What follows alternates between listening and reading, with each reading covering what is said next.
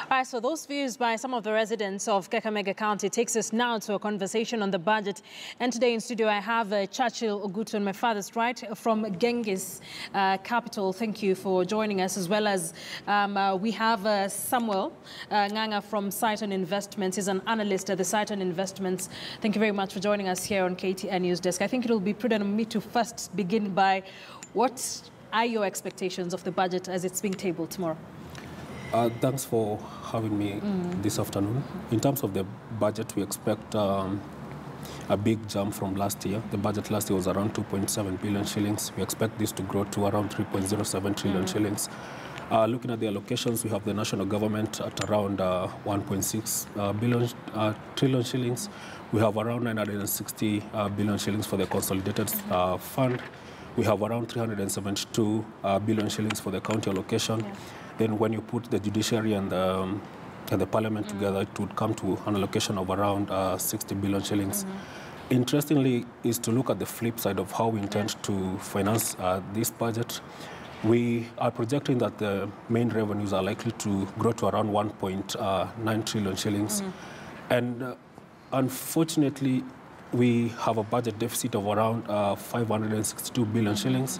So it would be interesting to see, or rather to look at the kind of proposals which will be put forward to see how we bridge that budget deficit. This is a conversation we have been trying to have with professionals with a view of the budget, vis-a-vis the amount of money we are collecting in terms of revenue. Someone said on this particular set yesterday that they think we are being over-ambitious when it comes to the targets we put in revenue collection. What do you think about that?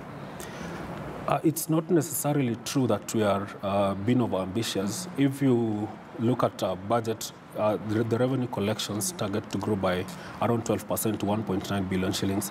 I think it's achievable. What we need to do is to look at the entire revenue authority framework of collecting taxes. What is it that they can do to ensure that they expand the tax base so as many people contribute to the tax basket as possible?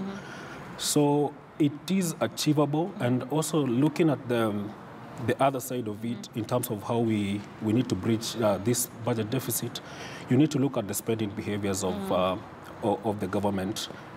Debt necessarily is not a bad thing if you look at it. The fact that we're going to borrow to fix the gap is not necessarily a bad thing, so long as the kind of investments and projects that we direct this money to has higher returns than the cost of that debt, then in that case, I think we are covered. So the devil is in the details. Yeah.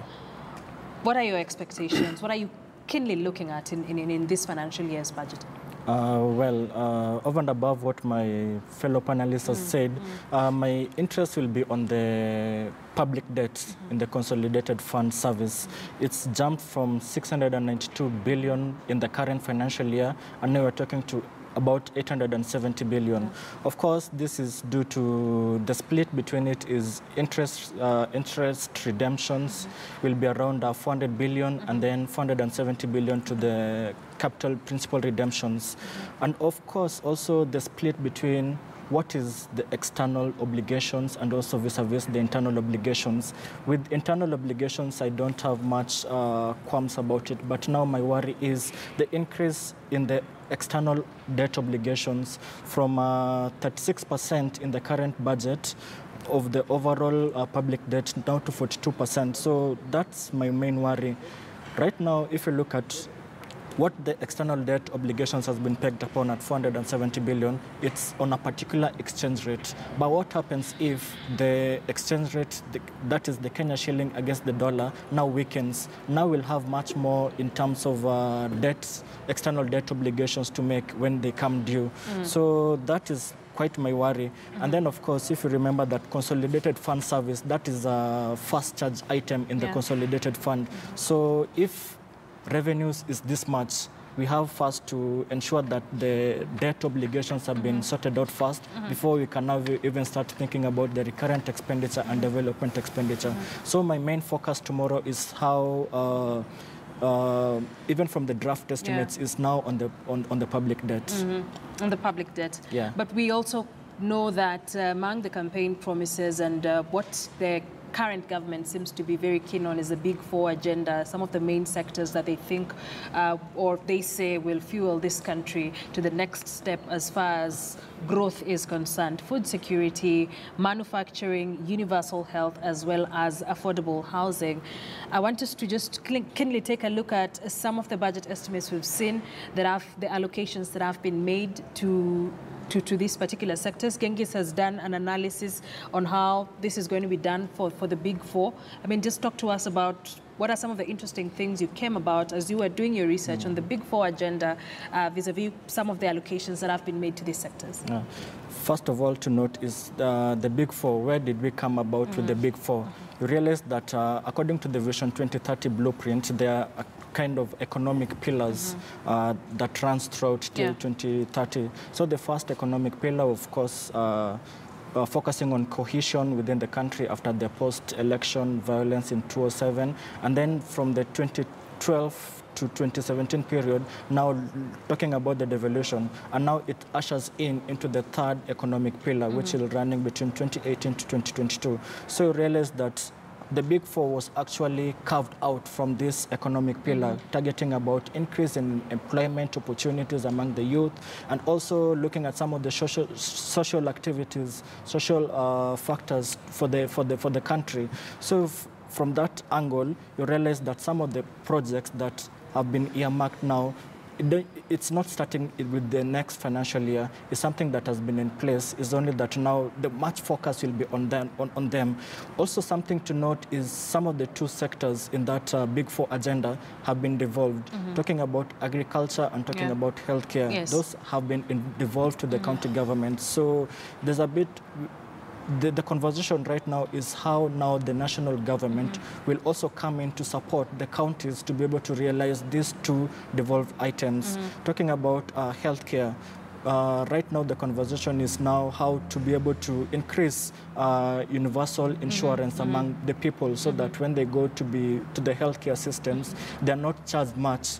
So that's the conversation when it comes to the healthcare. Looking about the food security, I mean, agriculture accounts to around 25% of the overall GDP, but now it's prone to the weather-related risk. When there's no rainfall, I mean, like what you saw the first quarter last year, there's a drought impact, which also can affect the overall GDP. So focus on that point is how can we be able, irrigation, there's some allocations toward irrigations.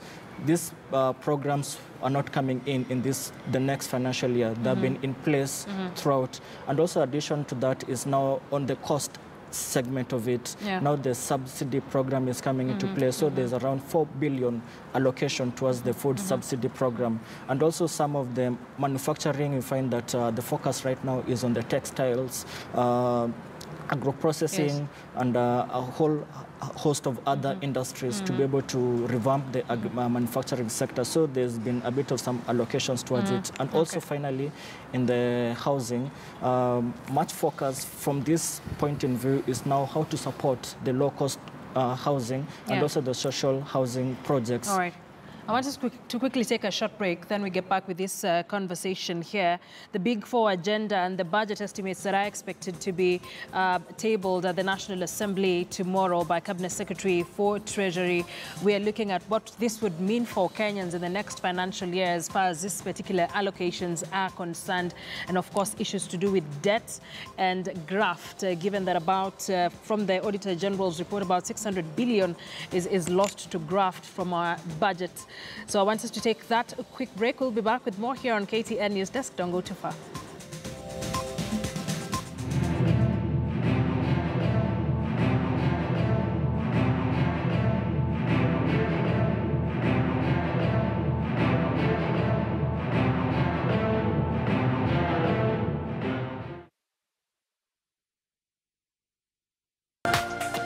This is KTN News.